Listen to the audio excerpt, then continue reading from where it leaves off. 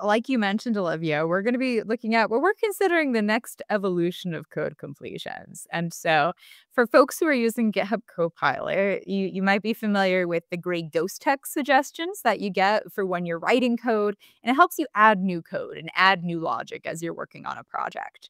But another huge part of software development and the software development lifecycle is editing existing code and existing logic that's already there. So that's where next edit suggestions, or NES, comes into play, and that's what I'm going to be showing off today. So to kind of frame the demos that we'll be taking a look at, I have this template repo, and I have a few different categories of different kinds of like projects and scenarios where you might find NES to be really helpful or powerful.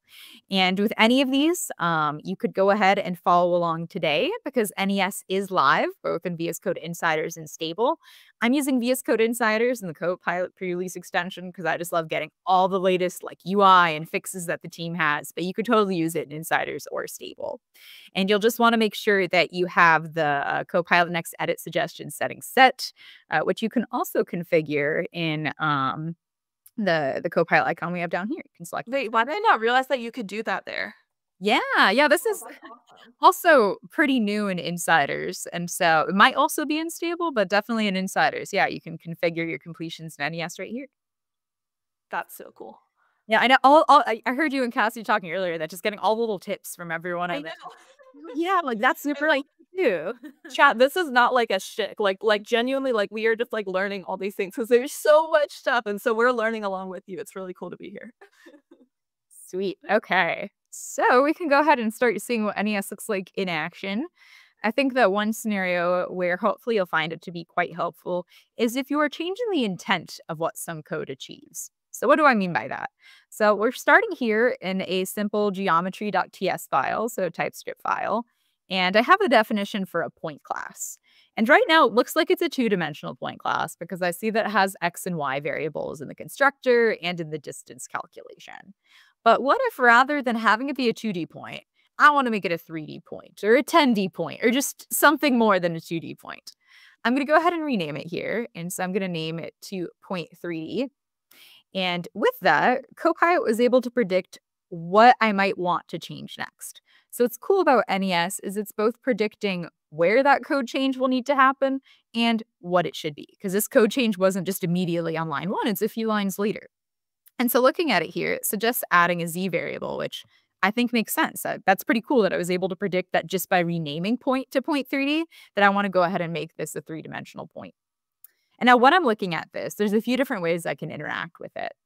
Since we know tab is the magic key that everyone's using to interact with completions, I can just tab to go ahead and navigate to and accept this suggestion, or I can go ahead and hover over it. And I can see that we have this nice menu that tells us kind of the key bindings again for accepting or rejecting the suggestion. And we can also configure the UI in different ways. And so the team is exploring different ways to make the UI just like what users want, helping you stay in the flow. So whether it's like how your code is maybe shifted or rendered in comparison to the NES widget, you can configure that in settings. And we also have a link to docs to go ahead and learn more. So I could go ahead and click to navigate NES to this. I could accept by clicking on the widget here. We also have this cool rendering here that you'll see pop up to draw your attention over to the arrow. Or if I want to stay completely keyboard, I'm in the zone.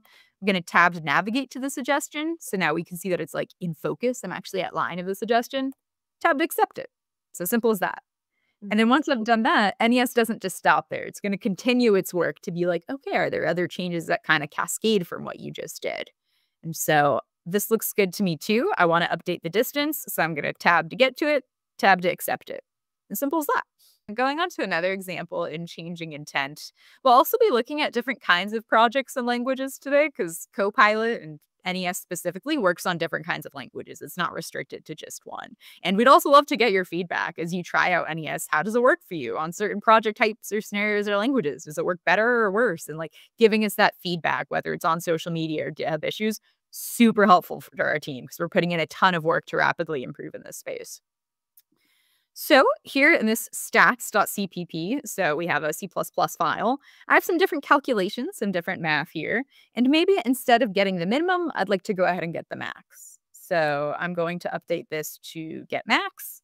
And similarly, it's going to update now the logic and the variables that are used without this throughout this function to help me update there. And it's nice too because it doesn't just simply like update the variable name. Like it didn't just say sample less than max. It's like, okay, also like you should probably go ahead and update the logic here as well.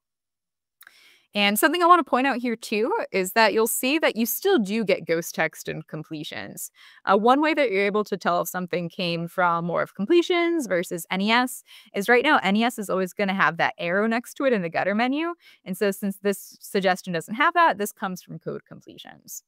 Okay. And it looks like this is technically a viable option, but I don't quite want to do this because I think I'd like to just update this logic instead.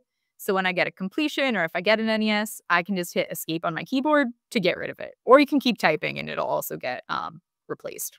So then I can go ahead and update that. And then we can see that the updates continue forward here. So I can go ahead and tab to accept that.